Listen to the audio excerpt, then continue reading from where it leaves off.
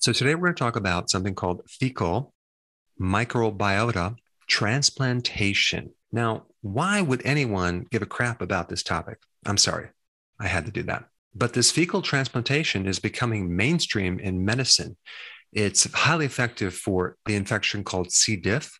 It can greatly help irritable bowel diseases. It's been found to be superior to antibiotics. There's been great results with autism, MS, rheumatoid arthritis, decreasing risks of cancer, Parkinson's, chronic fatigue syndrome, acne, and even depression. However, I have some basic questions about this therapy. How long does it really last? I mean, if you go back to your usual eating habits, do you maintain this microbiome, or does it become altered or affected by your lifestyle? I mean, what people really should be doing is find out what the fecal donor is eating and eat like that person. But this fecal transplant has been around for a very, very long time. I'm talking like 2,000 years. The Chinese actually used it as a therapy for many different things. But there's some really important points to this topic. The fact that it works so well for so many different conditions. I mean, the connection between our microbes and both the innate and the acquired immune system, the importance in brain health, the importance of digesting things that we can't digest, like fiber, the importance of these secondary bile salts made by microbes, and the importance of bile in general.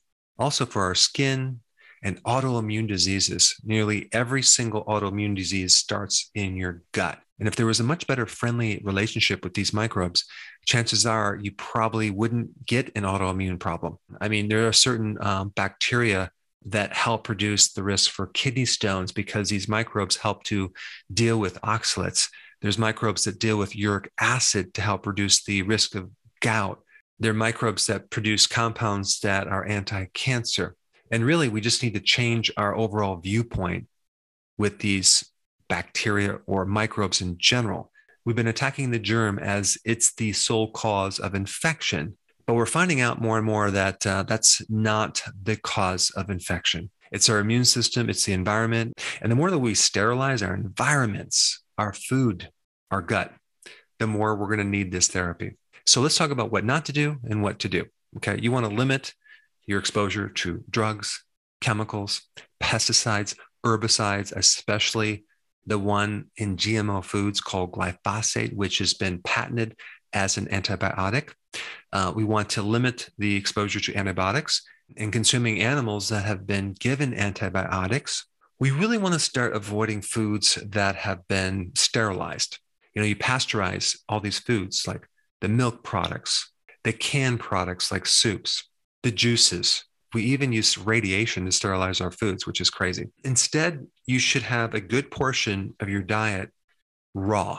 Okay, I'm talking about raw vegetables. I'm not talking about raw chicken. Okay, but maybe you can have like beef that's rare. That would be better. But the more you cook the food, or the more you pasteurize things, the more you kill off good bacteria.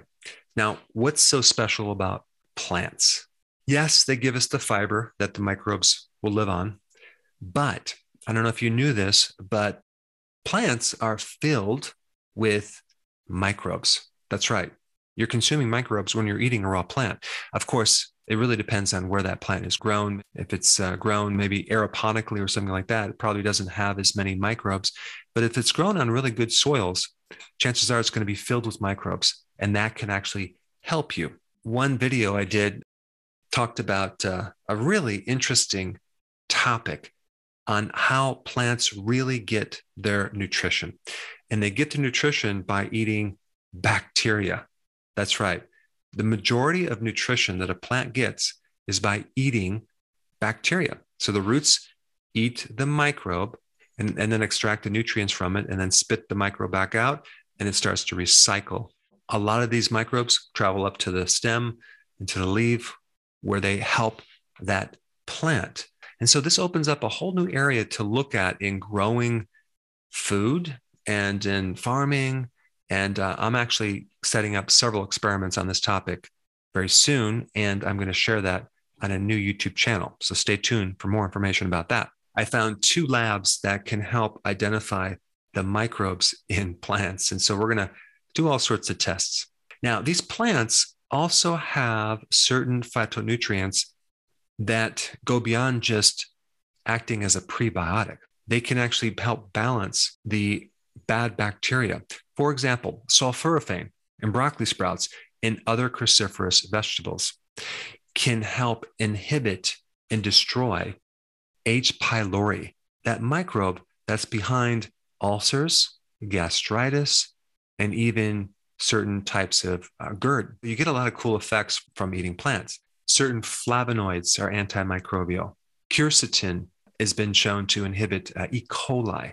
And another pigment found in plants called anthocyanin has been known to inhibit salmonella. Now, I know some people are going to say, well, wait a second. I thought that plants were filled with anti-nutrients and we shouldn't be eating plants. We should all be doing carnivore. Well, if you have certain digestive problems where you can't digest plant food, well, then maybe you should.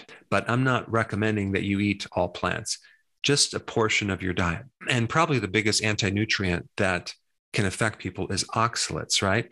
But that's really easy to solve if you just avoid the plants that are high in oxalates, like you'd want to avoid the spinach, the beet green, the Swiss chard. Also avoid like nuts, kiwi, and of course, potato. And if you're on the ketogenic diet, you don't have to worry about that. Chocolate is another thing that is very high in oxalates that you should avoid. And of course, beans and grains are just loaded with oxalates, and especially quinoa, which is supposed to be like a healthy grain. So the point is that just because plants have anti-nutrients doesn't mean we should just completely avoid all of them. If you have gastritis, for example, I found cabbage, which also is pretty high in sulforaphane, can be good for that condition. In fact, it's probably one of the only vegetables that I found that you could actually digest without discomfort. So to increase the diversity of your microbes in your gut, you want to increase a wide range of plant foods, of course, not the ones I just mentioned, instead of just having like one type of vegetable all the time. You also want to eat fermented products, pickles and sauerkraut and kimchi, which are all microbial enhanced. You can also do raw milk cheese or kefir, which are loaded with microbes. Another way to increase the diversity of microbes is to try to reduce your stress as much as possible, because stress actually really affects the microbes in the gut, which is interesting. Fasting, okay, regular intermittent fasting and periodic prolonged fasting also increases the diversity and the health of your gut. And exercise can even help the microbiome. So it's all about creating an environment where these microbes can thrive.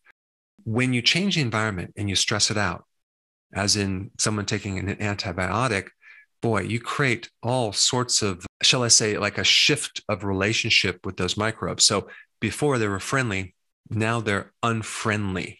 And this happens in the soil as well. If you, for example, start killing off certain things in the soil, sometimes you'll have an increase in fungus, right? And see, in nature, fungus actually, as one of their foods, they eat bacteria. And if there's not enough food for them, they start going after the plant and start creating plant infections because their environment is not good. There's just not enough food. Well, the exact same thing happens in our guts as well. When you take an antibiotic, you pretty much stress the fungus, and I'm talking about candida, and then that starts to affect you. It starts creating an unfriendly relationship where it negatively affects you. Whereas before, it's like a symbiotic a relationship that doesn't affect you. We normally have candida in our system, and candida normally doesn't affect us until we change that relationship by changing the environment. If you are female and you're going to have a baby, I would highly recommend that you breastfeed, because the first breast milk is called colostrum. And in that colostrum, you have the mother's immunity. You're giving that baby friendly bacteria that's going to go in the digestive system and start to seed it. And the same principle occurs with plants. A seed is not just something that has genetics that grow into a plant. A seed is really like Noah's Ark. It's filled with all sorts of microbes inside and outside.